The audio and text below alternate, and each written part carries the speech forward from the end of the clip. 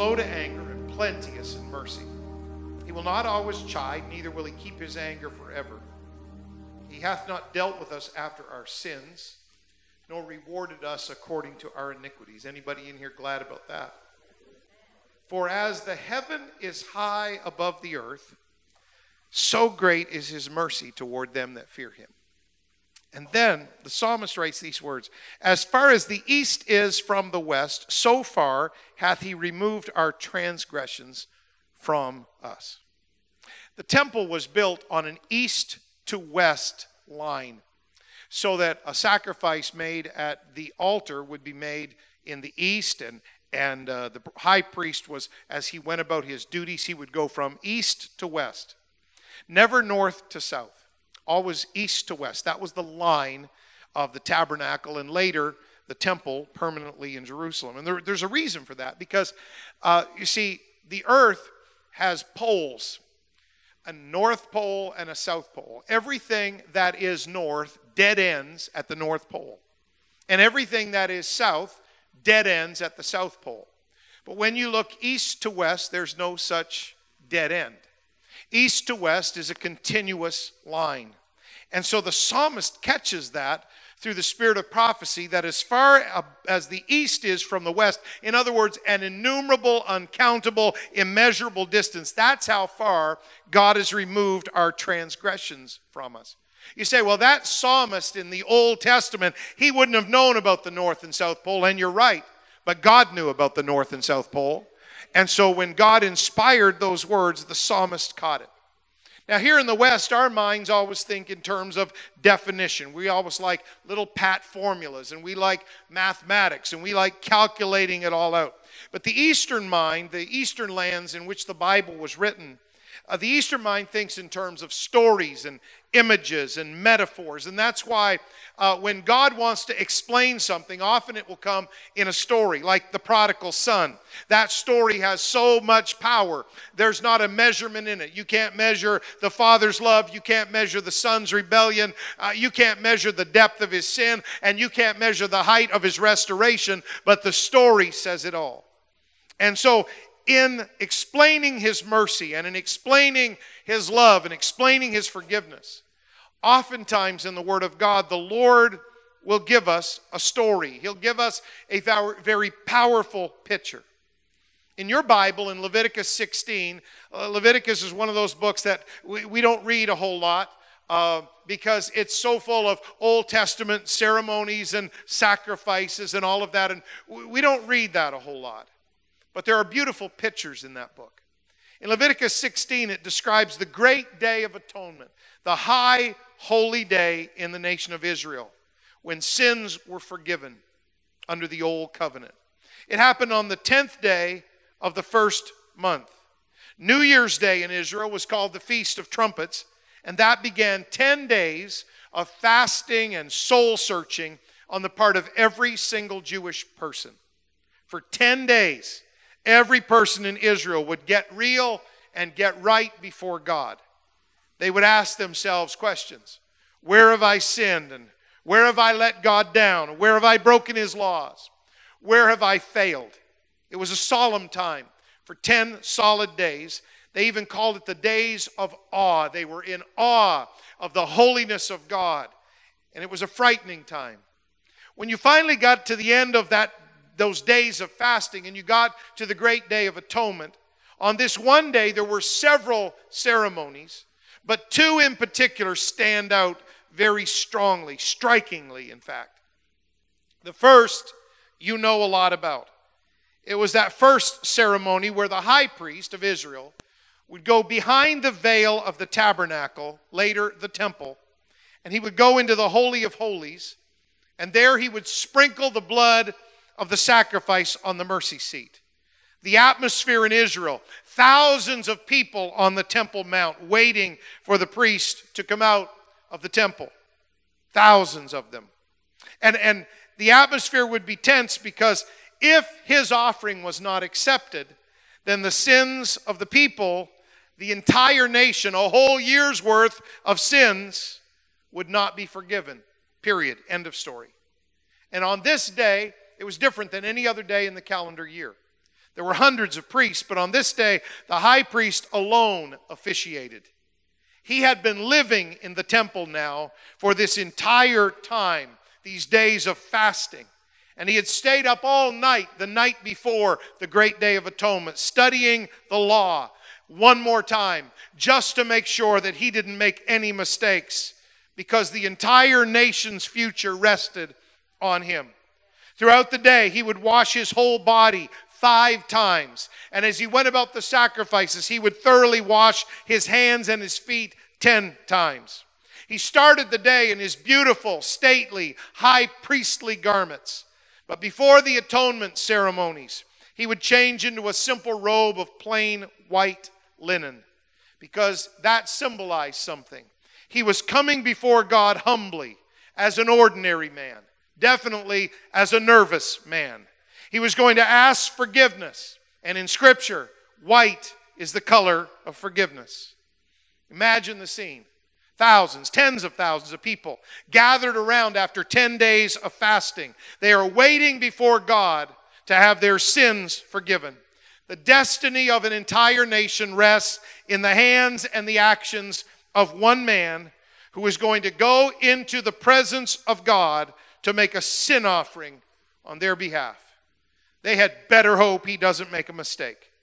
And what a collective sigh of relief. I'm sure you could hear a murmur and a rumble on the Temple Mount when they finally saw the high priest exit from the temple, realizing he'd come successfully from the Holy of Holies. It's powerful and beautiful.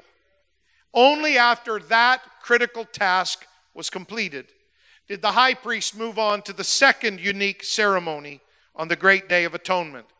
It was another picture, a ritual, and this one involved 2 goats, the Lord's goat and the scapegoat. And we find that again in Leviticus 16.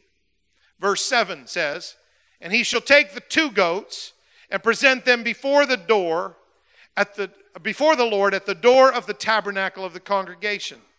And Aaron shall cast lots upon the 2 goats. One lot will be for the Lord. It'll be the Lord's goat. And the other lot will be for the scapegoat. And Aaron shall bring the goat upon which the Lord's lot fell, and that goat will die. He will offer him for a sin offering. It is the Lord's goat. It belongs to the Lord as an offering for sin. But the goat on which the lot fell to be the scapegoat, that goat lives. It shall be presented alive before the Lord to make an atonement with him, and then to let him go for a scapegoat into the wilderness." So this is the picture. The high priest will actually cast lots. He will reach into an urn, a clay urn, and in that urn will be only 2 things, 2 stones. Some scholars say a black stone and a white stone. We're not totally sure of that, but we think that's the case. But we do know that on the white stone will be written, "For the Lord." It will be the Lord's goat. If that stone comes out first, because his right hand always goes in first, if the white stone which says on it, "For the Lord," if that comes out first, then the goat on the right will die. The goat on the right will belong to the Lord. If he reaches into the urn and the black stone comes out first, the black stone says, "For Azazel." It says, "For the scapegoat." And if the black stone comes out first, then the goat, right hand always goes in first. If the right hand picks out the black stone, then the goat on his right hand will live. It will be taken into the wilderness. It will be the scapegoat. And so the ritual is the same. Some years it would be the goat on the right hand that got to live. The black stone comes out first. Some years it will be the goat on the left hand. And then there was another ritual that the Bible doesn't address, but all of the Jewish histories address. And this is an amazing thing. It is the original Red Scarf campaign. They tell us that when the goat was chosen, and they knew which goat now was the Lord's goat and which was the scapegoat, they would cut up a piece of red wool. And they would make ropes or scarves or threads, whatever the wording would be. But it was basically a piece of wool. And they would take 3 pieces of wool. Brother Rob and Brother Alan, would you just come up here to the front? Your wives have called you old goats before, so tonight we're going to let you be old goats, okay? Notice that I did not pick on Noel Phillips, even though I'm sure somebody's called him an old goat sometime in his life. Now let's assume that the goat on the right, let's assume that for this particular year, the goat on the right, it's the white stone that comes out first. And when the white stone comes out first, that is the Lord's goat. It says right on the stone, for the Lord. And so the priest would take a red piece of wool and tie it around the goat's throat. You don't have to do it real tight. You know, we want you to live through this. And so on this particular year, we'll pretend that the black stone, which says for Azazel, for the scapegoat, that stone comes out second. And so it's the goat on the left that is chosen to be the scapegoat. Now the scapegoat lives, but the scapegoat bears the sins of the people. And so the scapegoat, the priest would take a red cloth and tie it around the goat's horns, its head. This should be really interesting. Now, Rob, if you'd have tied that the other way, you would have looked kind of gangsterish, but that's okay. It's good. And so if you turn around and just face the congregation, I won't torment you or keep you up here for very long. You guys just turn around and face the congregation. And so the two goats. For the Lord, the goat had a red scarf, if you will, tied around its neck because it's going to die. Its throat will be cut and it will give its life's blood. It's the Lord's goat. And then the scapegoat, the red cord is tied around its horns because that represents that the sins of the people are going to rest on the head of that goat and it will be taken from the camp. And then history tells us, Jewish history tells us that there would be another red cord, another red scarf, another piece of red wool, and it would be tied around the door or the post of the tabernacle, later around the door of the temple. And it would literally be tied there, and all of Israel, the tens of thousands of people on the Temple Mount, could see the third red scarf tied around the door of the temple. Guys, just keep those if you would with you, but if you'd go be seated, you're fine. Thank you. Now, some years it was the goat on the right hand that got to live. Some years the goat on the left hand. It was always unique. It was always a moment of tension. It was always a moment of great ceremony. And what a picture it was. You see, Jesus, he was both. He was the Lord's goat who shed his blood for us. But Jesus was so magnificent and so powerful that he was also the scapegoat. He was also the one that bore our sins and removed them from us, because the scapegoat would be led outside the camp. Do you realize that in your gospel, the Bible is full of so much symbolism, and these stories just get more and more beautiful? We read in John 19:2 that the soldiers, they plaited a crown of thorns and put it on his head, and they put on him a purple robe. What do you think a crown of thorns does to the human head? It circles that head with red blood. Jesus was the Lord's goat. He gave his life, but he was also the scapegoat. He had a red band around his head because he was marked to take our sins. After the Lord's goat was slaughtered and its blood was sprinkled, the high priest would then go over to the scapegoat, and with that red cord tied around its head, he would lay his hands on the head of the scapegoat. Because the high priest had to lay his hands, the priesthood, they had to lay their hands on that scapegoat, and the high priest would confess the sins of the entire nation for an entire year and plead for the people. He would speak that long list of sins that had been told to the priests, who had offered sacrifice after sacrifice for the sins of individuals. And everybody listening would be reminded again and again and again of their guilt and of their need for atonement. Look at this, Leviticus 16:21. And Aaron shall lay both his hands upon the head of the live goat and confess over him all the iniquities of the children of Israel and all their transgressions in all their sins, putting them upon the head of the goat. And then he shall send him away by the hand of a fit man into the wilderness. And the goat shall bear upon him all their iniquities unto a land not inhabited.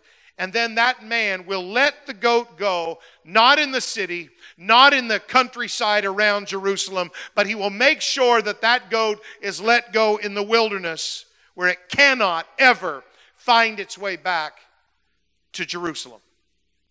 The scapegoat was an important part of this great day of atonement.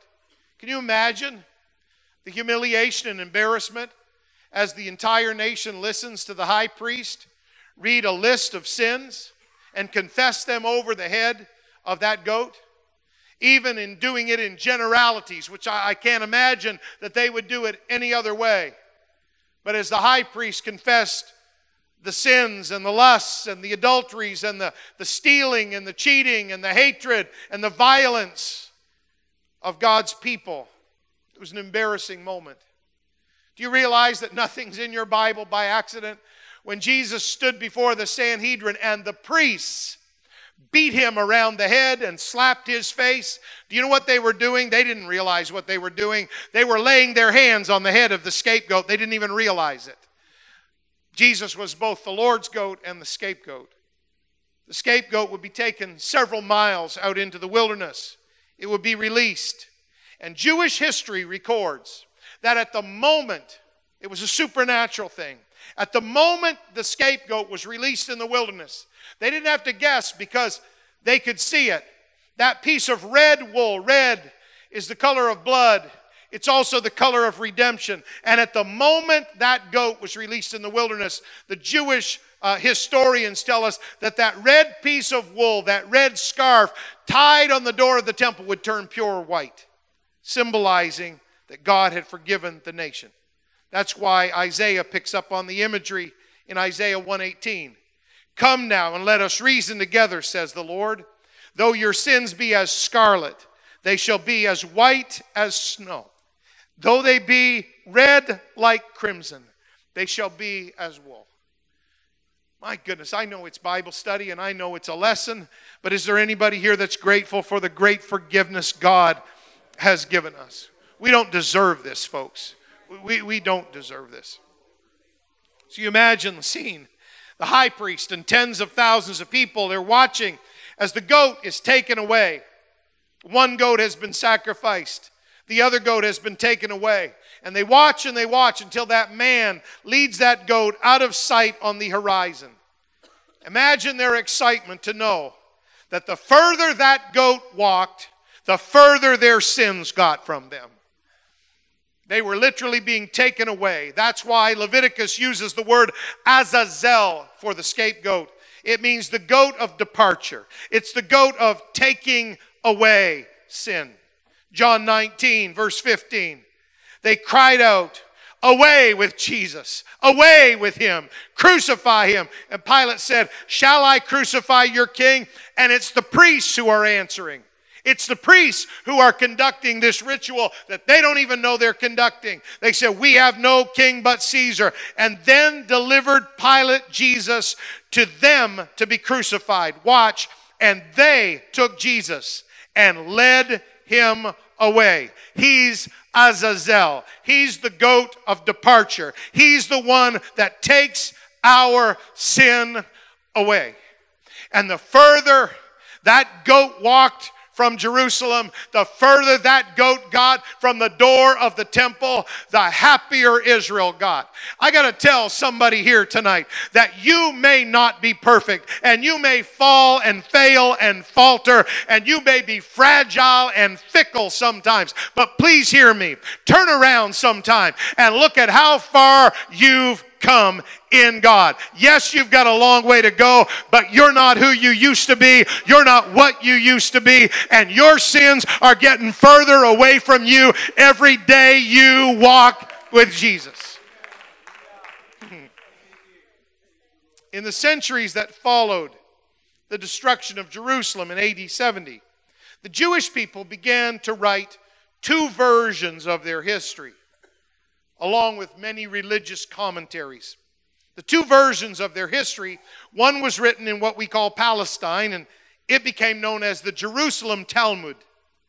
The other was written in Babylon, where some of the captives had gone and then stayed. And there were Jews still in Babylon, and so as they practiced their religion and as they recorded their history and they wrote it down, that became known as the Babylonian Talmud. And they both still exist today. They can be looked up and referenced by the Jews. So there's the Jerusalem Talmud, a record of the Jewish history and their religious commentary. And there's the Babylonian Talmud. They sometimes cover different things. But when they agree, you can mark it down that that's pretty close to fact. That's as close to fact as any history textbook you could ever read. Because one's being recorded in Jerusalem. One's being recorded hundreds and hundreds of miles away in Babylon. Here's what the Jerusalem Talmud says. 40 years before the destruction of the temple, the western light went out. The crimson thread remained crimson. The lot for the Lord always came up in the left hand. They would close the gates of the temple by night and get up in the morning and find them wide open. That's the Jerusalem Talmud. The Babylonian Talmud, writing about the same period, says this. During the last 40 years before the destruction of the temple, the lot for the Lord did not come up in the right hand, nor did the crimson-colored strap become white, nor did the westernmost light shine, and the doors of the temple would open by themselves. Since both Talmuds record the same information, the knowledge of those events was obviously accepted as fact by the widespread Jewish community. Now, this is Bible study tonight. What's the significance of what the Jews write about their history in the 40 years before the destruction of the temple in AD 70? You see, always before, on the great day of atonement, when the high priest reached into that urn and took up a lot, it would come up randomly. Some years the white stone would come up first for the Lord. Some years the black stone would come up first, Azazel, for the scapegoat. But for 40 years leading up to the destruction of the temple, every time in those 40 years, 40 different days of atonement, the high priest would reach his hand into the urn, and every single time for 40 years, he would reach in and up would come the black stone first. The odds of that happening are 1 in 5.5 billion, and it caused incredible consternation among the Jews. Always before, the red wool that was tied to the temple door had turned white miraculously the moment the scapegoat was set free in the wilderness. But for 40 years, leading up to the destruction of the temple in AD 70, that wool tied on the temple door every year when they did that same ceremony, for 40 years the wool remained crimson. And it concerned every citizen of Israel because they were puzzled, they were scared, they were frightened. It indicated something had gone wrong with the ritual, and for some reason their sins were not being carried away. Always before, the high priest had replenished the oil in the golden candlestick in the temple every morning and then every evening, and that light was never allowed to go out. But for 40 years before the destruction of the temple in AD 70, the Jews record in the Babylonian Talmud and in the Jerusalem Talmud, they record that the lamp, the golden candlestick, every night, although it had been filled with oil in the morning and burned all day, and although it was filled full of oil in the evening, every night for 40 years, it went out of its own accord sometime through the night, no matter what precautions the priest took. That's over 12,500 nights in a row. Always before, the doors to the temple, those big, beautiful doors had remained shut at night. And that limited the access to the holy places of worship. But the Jews record it in 2 Talmuds, 2 different groups of Jewish people. It's as accurate and rock solid as anything we can get from Jewish history. That for 40 years before the destruction of the temple, those huge gates, no matter what they did, no matter how they blocked them, those huge gates would swing open every night of their own accord for 40 years leading up to the destruction of the temple. Which begs a question. What in the world happened 40 years before the destruction of the temple that caused such a dramatic and unusual thing to occur in Israel? Just one thing. That in the month of Nisan, in the year AD 30 or thereabouts, Jesus Christ, Israel's Messiah, who was the Lord's goat and the real scapegoat, he sacrificed his life for our sins, and he carried our sins far away from us.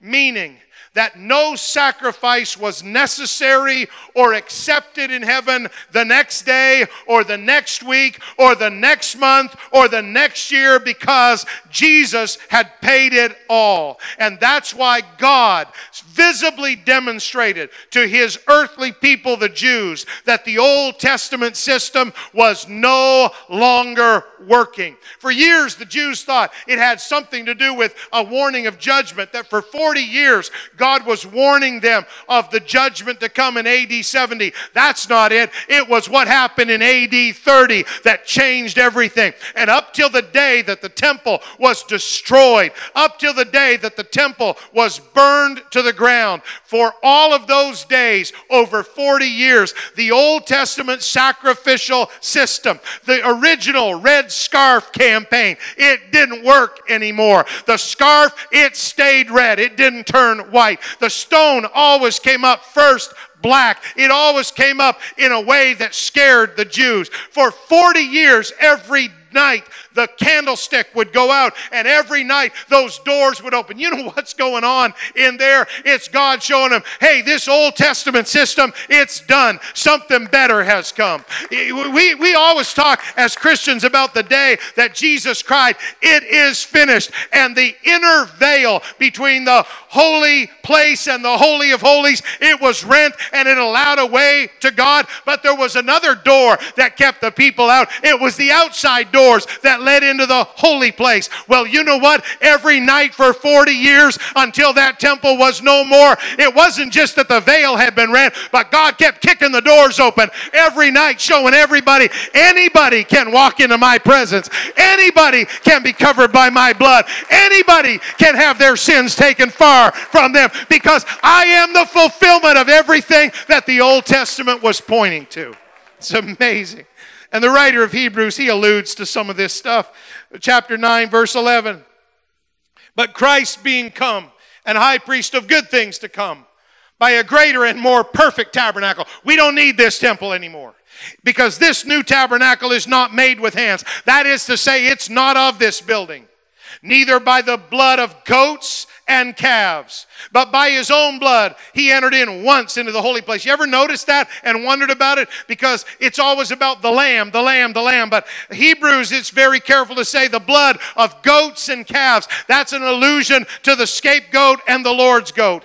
It wasn't by the blood of goats and calves, but by his own blood. He entered in once into the holy place, and he obtained eternal redemption for us. It only took once, and that once was so powerful and so eternal and so awesome and so far-reaching, it literally shut down the Jewish sacrificial system for the next 40 years. For if the blood of bulls and of goats and the ashes of an heifer sprinkling the unclean, if that could sanctify to the purifying of the flesh, how much more, if that could push sins ahead all the years of the Old Testament, how much more shall the blood of Christ, who through the eternal Spirit offered himself without spot to God, how much more can Jesus' blood purge your conscience from dead works and set you free to serve the living God? If Old Testament lamb's blood could send your sins ahead 1 year at a time. Jesus' blood is so powerful and eternal, it can erase your sins for all of time and all of eternity. That's the New Testament plan of salvation. Hebrews 9 again, verse 24. For Christ is not entered into the holy places made with hands. They were just the figures. They were just the pattern. They were just the storybook. They were just the picture of the true. But instead, he entered into heaven itself, now to appear in the presence of God for us. Nor yet that he should offer himself often. Everybody say, not often.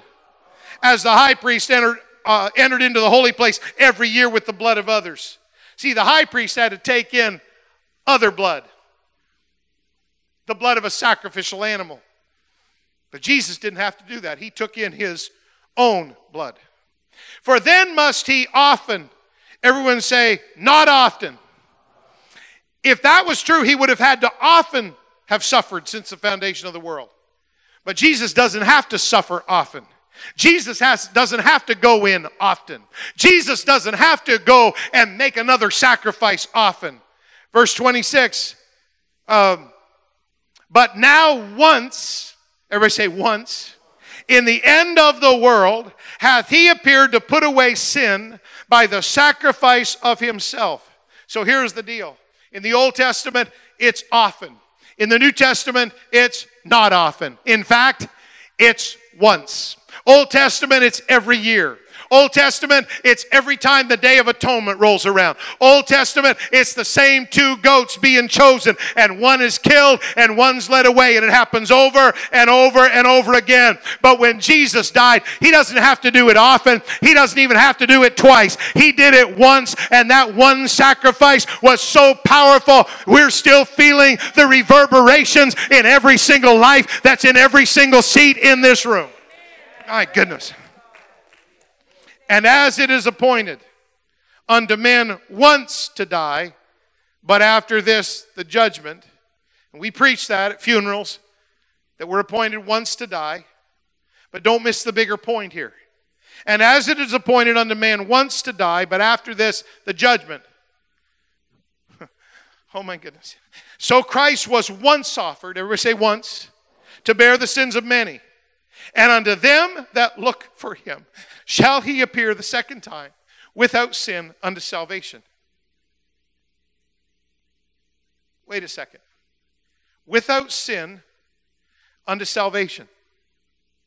Jesus had no sin the first time he came. He took our sin, but he had no sin. So, who appears the second time without sin unto salvation? Well, obviously Jesus. But we do. We do. Don't miss his bigger point. I know we preach that scripture at funerals, and we should. Yes, you're going to die once. But that's not the bigger point.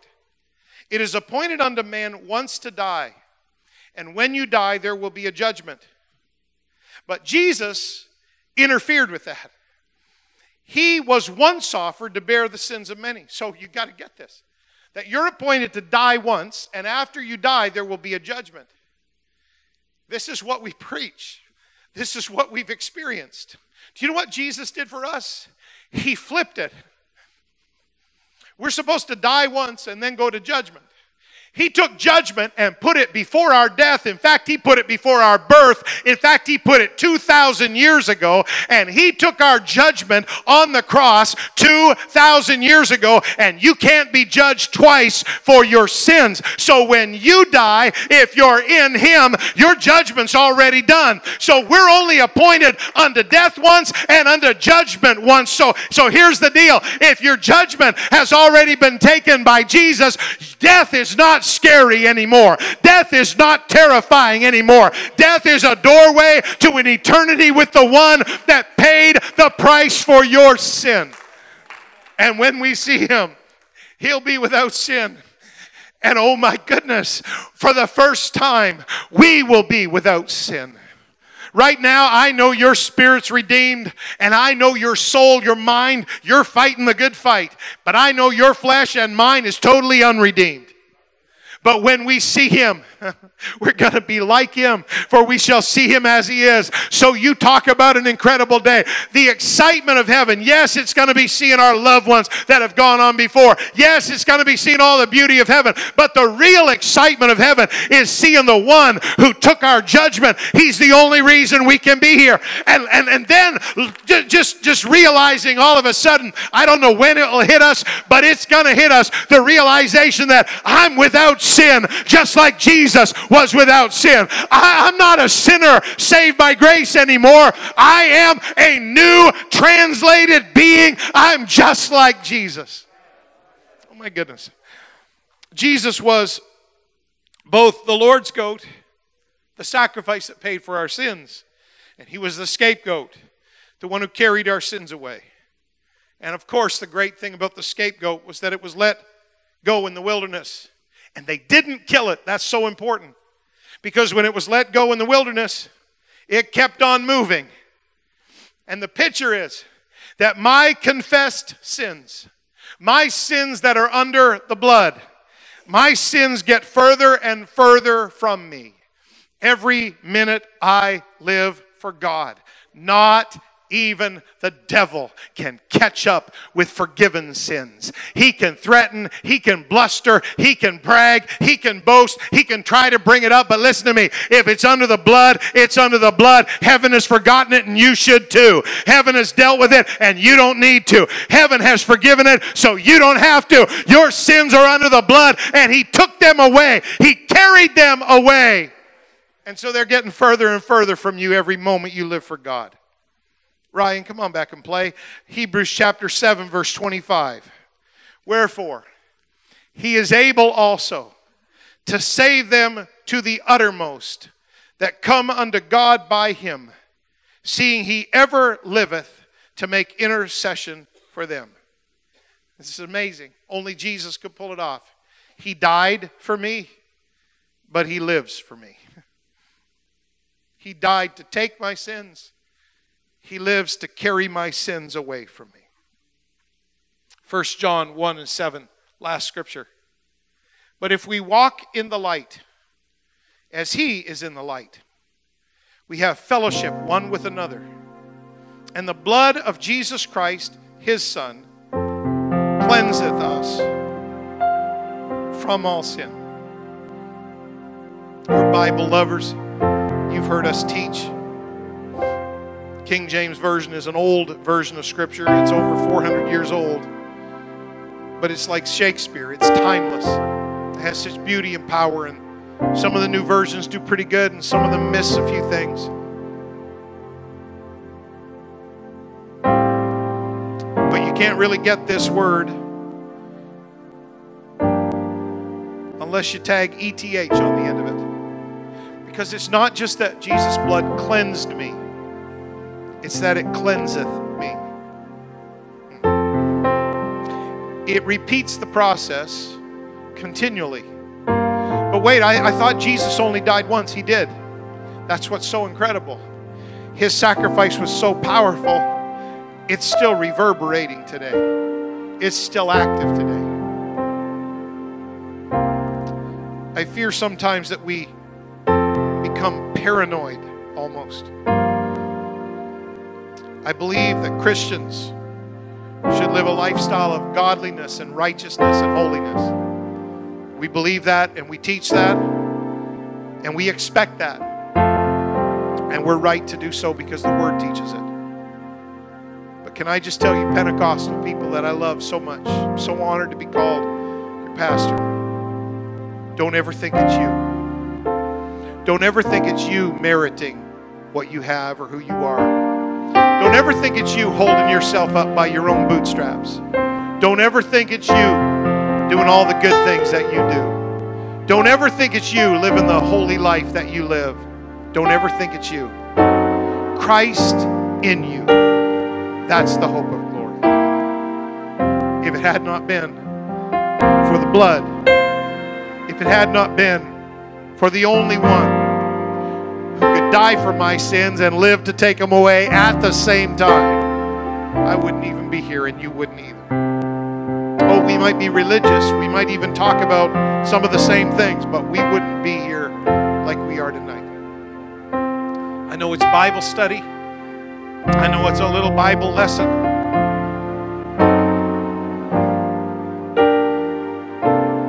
My goodness, I feel the presence of the Lord. Alan and Rob, would you just come up one more time? Bring those scarves with you. You don't have to tie them on. You can just hold them up in your hand if you would for me, guys. So over here is the Lord's coat, offered for sin on Calvary. If Jesus hadn't died that agonizing death, we have no price for our redemption. We're still in our sins. But Jesus isn't just that. He's also this. Rob, I just want you to walk down that center aisle and across the back and just keep on walking. Just don't stop. Hold that scarf up, would you? See, there's the other thing Jesus did for us. He took our sin and He took them away from us. But He ever liveth to make intercession for us, meaning that His power is still active in our lives today. That's why walking with the Lord is so important. Because as I walk with Him, He continues His work. He never stops. Now, Rob's walking around the sanctuary, but that's not what Jesus does. He doesn't walk in a circle. As far as the east is from the west, that's how far He removes our transgressions from us. So if you could imagine in a straight line going forever, Jesus has been carrying our sins away from us for 2,000 years. That's why it's important to walk with the Lord. That's why it's important to be consistent. That's why it's important to let Jesus forgive you and keep your list short with the Lord, and every day ask for God's forgiveness, because you got to keep your sin under the blood. You got to keep that blood active in your life. You got to let Jesus keep doing His work. So don't shut Him out, and don't shut Him down, and don't walk away, and don't rebel against it, and don't get an attitude. We need every day the cleansing of the blood of Jesus Christ. I don't care if you've been serving the Lord for 75 years. Every day we need the cleansing of the blood of Jesus Christ. I'm so thankful He died. I'm so thankful for Calvary. But I'll tell you what else I'm thankful for. I am thankful that He ever liveth to make intercession for me. That means one prayer and I can get in touch with the God who can forgive every sin and heal every disease and cleanse every iniquity. I wish you'd stand with me. I wish you'd lift your hands right now, and I wish you'd open your mouth this time, and I wish you would give God a great praise at the end of this Bible study.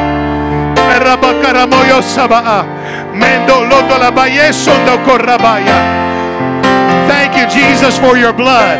Thank you for your cleansing. Thank you for your forgiveness. Thank you, God, for your plan. Thank you, Jesus, for your blood that heals all of our diseases and forgives all of our iniquities. I love you, Jesus. I love you, Jesus. Thank you, Alan, and thank you, Rob. I'm so glad you were in Bible study tonight. And we're going to close. Brother Adam Hunley, I just saw you. Would you run up here? I want you to pray or greet us or do something in the end. I really don't care what you do. We just love missionaries.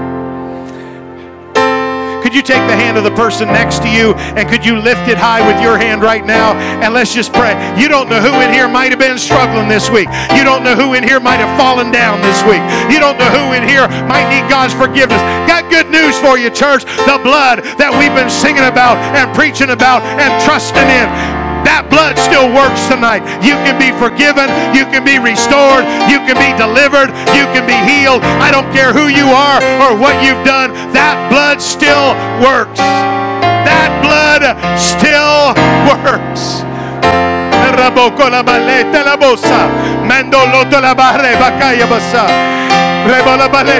because the blood is still flowing and the blood is still moving, because of that, you can be set free right now, and you can be healed right now, and you can be delivered right now.